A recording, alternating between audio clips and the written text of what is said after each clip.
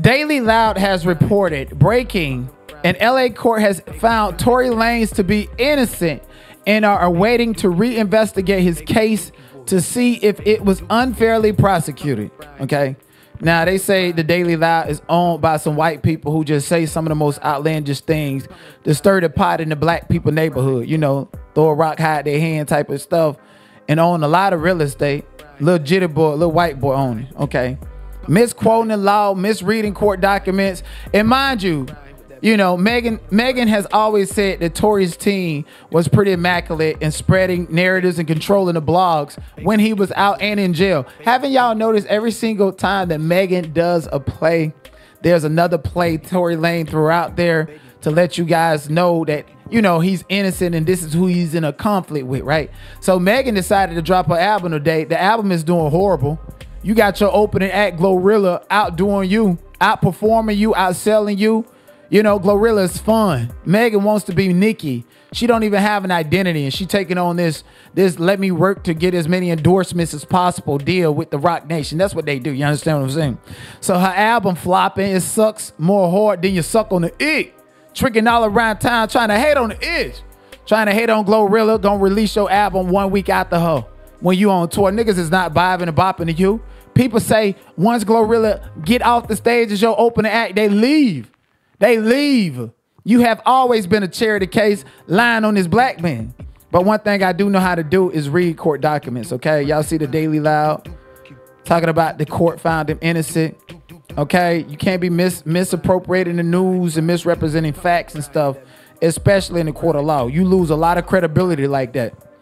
So, the Court of Appeal has issued habeas corpus, meaning that Tory Lanez has filed an appeal opening brief. There was a reply and a response filed, and now the court is moving. Mind you, about what, 4 months ago, the Court of Appeal came out and said they will not accept new evidence on appeal, and that is a declaration, or excuse me, an affidavit from Jaquan the driver, who didn't go and sit on stand and testify on Tory's behalf to make sure this boy was innocent.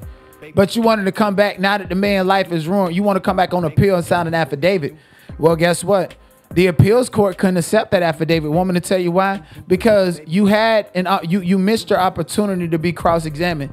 Now they say the prosecutor didn't want Jaquan to testify, but now I read the court transcripts. I read all of the court transcripts. There was no overt objection to any of it. It was a constituents. It was an agreement. Mind you, Sean Holly, the same one that was in bed and did business with Jay-Z on a TV show, represented Tory Lanez around the same times when he had deadlines and motion practices. I'm talking about countless motions, demurs, motion to strike, motion to eliminate, motion for this, motion for that. Sean Holly was representing him, but wasn't filing none of the motions.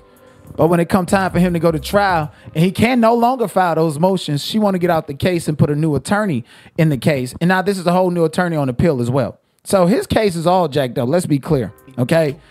Y'all want to sit up there and say this no snitch code. Look what's happening in Lil Durk. Look what happened to Young Dolph case. Okay. Niggas is snitching. Get that out your head. If you don't, the person that's telling you not to snitch be the main snitch. Just go ask Wack 100. So let me properly interpret this court document. We have read and considered the petition for writ of habeas corpus filed on October the 23rd, 2024. Good reason appearing, the petition will be considered together with petitioners pending appeal in case number B331774 and the prior petition for writ of habeas corpus in case number B33805, which is now pending along with this appeal. The Attorney General is directed to serve and file a preliminary response to the current petition for writ habeas corpus on or before November the 20th, 2024, discussing whether an order to show cause should issue regarding the issues raised in this latest habeas petition, okay? Now, the last I know, the DA of LA County is Jackie. It's a black woman named Jackie.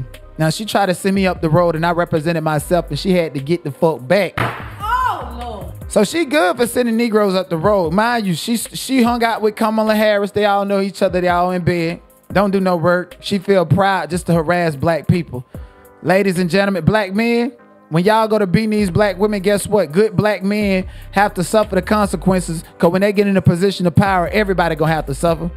Y'all done questioned Kamala Harris' blackness. You think she gonna do shit for any nigga? Oh, no. Absolutely not. Maybe a couple of them gay sororities like the motherfucker Justin over at the Shade Room, or the Kappa, Tappa, Alpha, Omega, whatever the hell, Madonna daughter out there stomping. Maybe they'll get some opportunity. They done gave it to Megan Thee Stallion, Lori Harvey, one of the biggest fish sellers in Hollywood, Lori Harvey.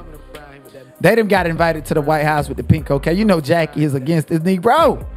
Oh, no. They gonna fight this case right here.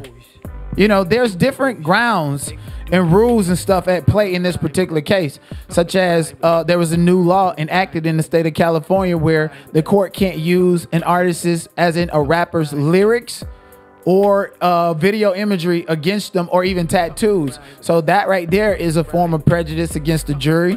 There was a lot of hearsay. There was a lot of bolstering. There was a lot of feelings coming into the court when that's not supposed to happen. So I do believe Tory has a strong appeal. He does have a strong appeal, and I'm very interested to see exactly what's going to happen with Tory Lanez' case.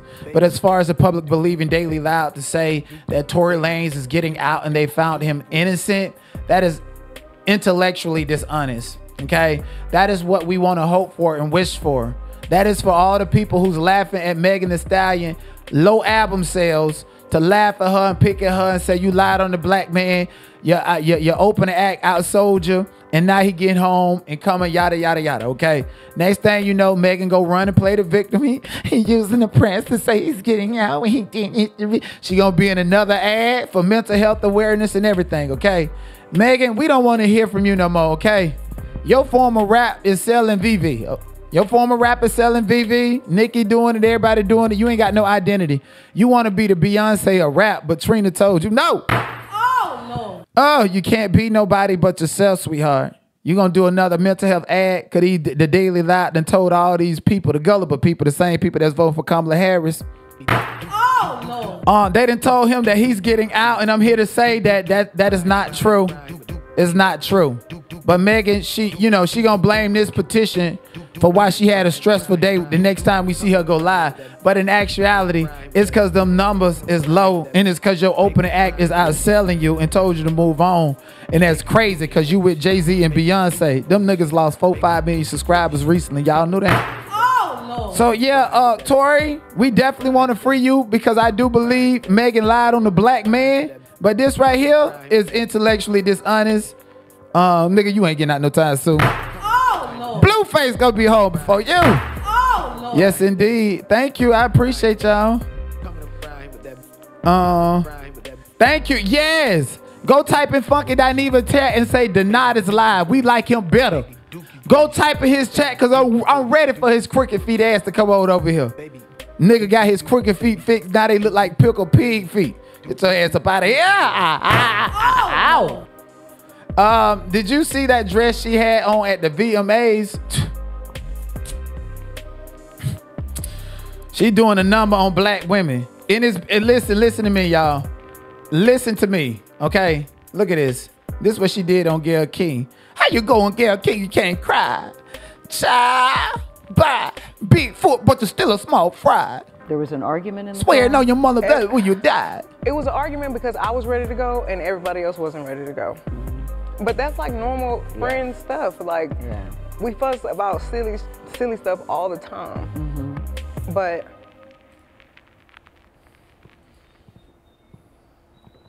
I never put my hands on anybody. I never raised my voice. Girl, you beat the shit out of Kelsey, and she still got Stockholm Syndrome.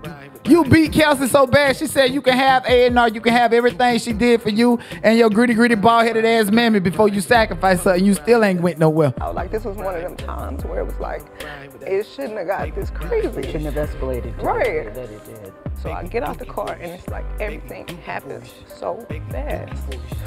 And all I hear is this man screaming, and he said, dance, bitch. And he started shooting, and I'm just like, oh my God. Like, he shot a couple of times. Girl, Rock Nation should have told you to put some onions up that bitch. Or get some of them cool Camel cigarettes like Jay-Z look like. And smoke them bitches or something before you went up here with this. We don't see nothing. Not at all. You can't even look straight ahead. And I had the nerve to say that you might can play Storm in the new X-Men movie. They must want that bitch to flop. Oh. Horrible actress. And I so was is so he scared. in the car shooting from the car, Megan? He is standing up over the window, shooting. And I didn't even want to move. I didn't want to move too quick, like, cause I'm like, oh my God, if I take the wrong step, I don't know. Child, we sick of you. We sick of you. We definitely sick of you. Look how this is what right here. This is what celebrating Megan Thee Stallion look like. Okay. Women getting soft on their daughters. Their daughter 13 years old with a bill gut.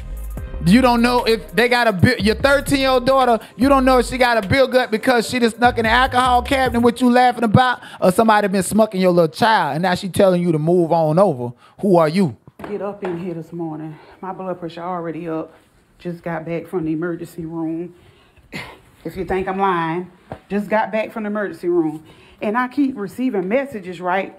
And so I don't never check my messages on TikTok. So I started checking the messages. And I was like, people was like, congratulations, you know, congratulations. And I was like, what is y'all talking about? So I'm like, you moms, we always want, our kids to do better than we did. We always want them to do better than we did. And I just wanted my girls, I didn't want them having babies in middle school, high school, I just didn't want that for my kids. I don't know what y'all say about yours or think about y'all kids, but I didn't want that for mine. So I called my daughter down here, like, Jay, come downstairs. Like, what is going on? She getting ready for school. Like, I noticed she was gaining weight. I noticed, and then she kept asking for clothes. Mama, you got a shirt? You got this? You got that you can wear, And see, I'm in nursing school and working. Like, I don't really be paying attention like that. And see, mamas, we need to pay more attention. But I wasn't really paying attention like that. That girl come down here, and I said, I just looked at her. Looking at her, you wouldn't really, think nothing. Just looking at her. I'm sorry, y'all. I'm pacing back and forth because my nerves just on 10. But I told her to stand up and open her shirt. Stand up, open your jacket.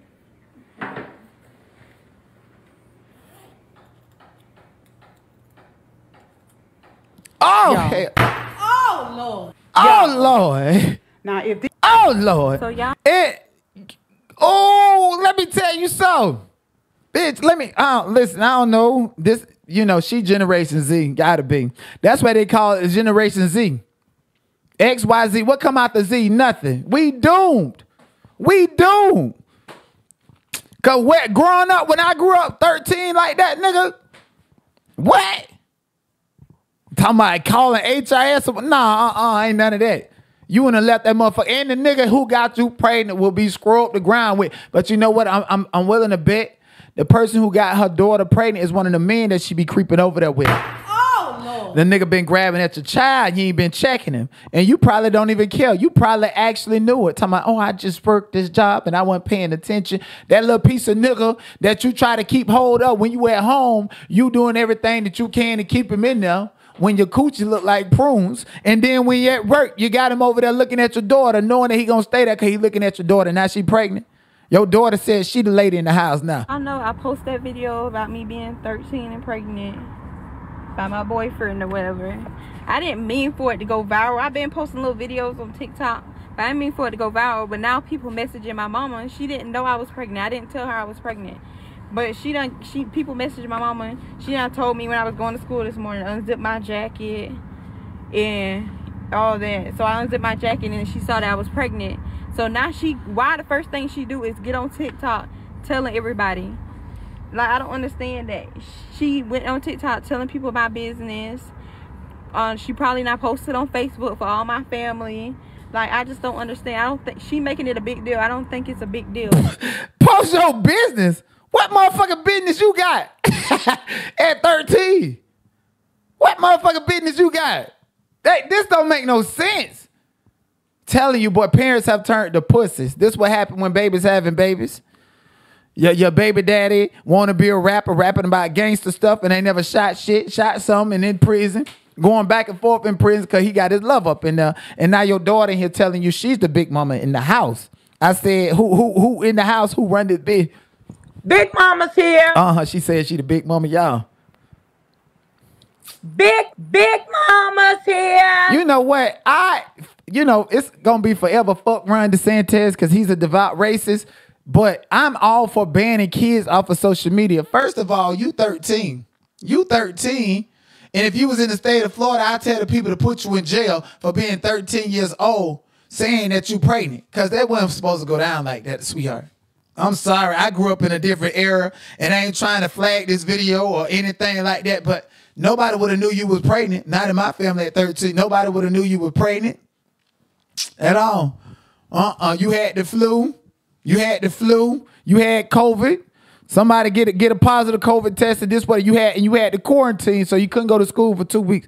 And I don't condone anything like that, but when you 13, you should not be able to make no decisions like that. Do y'all see how she had the nerve to talk about her mama? That's why I didn't tell her in the first place. So y'all know I posted that video about me being 13 and pregnant by my boyfriend or whatever. I didn't mean for it to go viral. I've been posting little videos on TikTok. I didn't mean for it to go viral, but now people messaging my mama. She didn't know I was pregnant. I didn't tell her I was pregnant. But people messaging my mama. She done told me when I was going to school this morning, unzip my jacket. Oh, Lord. Yeah, all that. So I unzipped my jacket and she saw that I was pregnant. So now why the first thing she do is get on TikTok telling everybody. Like, I don't understand that. She went on TikTok telling people my business. She probably not posted on Facebook for all. I'm still trying to figure out what motherfucking business you got at 13 in somebody's house. You can't work, can't pay no bill, but you can lay up and open your legs. Let's be clear, and I'm not trying to be inappropriate. I'm just speaking to the stuff that we know. Because, see, the last time I spoke on this, people got mad and they flagged my video. I ain't doing nothing wrong. Okay? No, I think it was, I actually wish that those girls got the unalivement penalty for unaliving a man in D.C. because I was heated. But I do take that back. But what motherfucking business she got at 13? I'm still trying to figure this out. You couldn't be no sister. You couldn't be no niece. You couldn't be you can't even be related to me. What kind of skills, craftsmanship? And look how she's acting. Grown. She emulate everything her mama did. This why the mama is jealous of the daughter. And pass the man that she really want off to the daughter. That's who got her pregnant. The mama is trifling because that girl looked like she about to. Homeboy driving her around like a trophy. She 13 in the passenger seat, like she pay all the bills. Like she done had a hard life, like she know what it is. Like you are a baby having a baby. Like what the heck? You are literally a baby having a baby and you're proud about it. This why, this why at a certain age, they go to taking them baby dolls from the black girls. And they go to taking the baby dolls. They go to taking the baby doll. I feel like the baby dolls and the strollers and the Bratz doll, and I feel like they grooming our children. That's why T.I. and Tiny got their money. It wasn't because of the Bratz doll. They done sold people's soul. That's what they did. They know what is happening. Don't she look like she wish she was a Bratz doll? No shade, okay? Keep your girls, like if she was older, I would be roasting the hell out of her, but I'm not even gonna do this. I just feel like this is so inappropriate. And it broke my heart when I seen this. It broke my heart. Okay, she look like she ready to go to the casino or something.